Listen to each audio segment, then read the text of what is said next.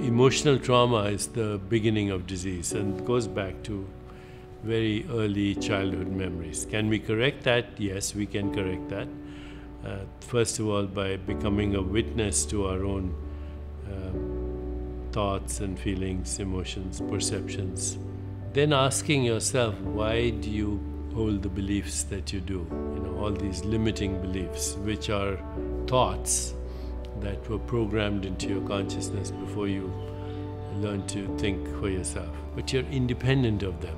So you can kind of go to a deeper part of yourself, which is a field of pure potentiality, infinite possibilities, infinite creativity, love, joy, compassion, peace, equanimity.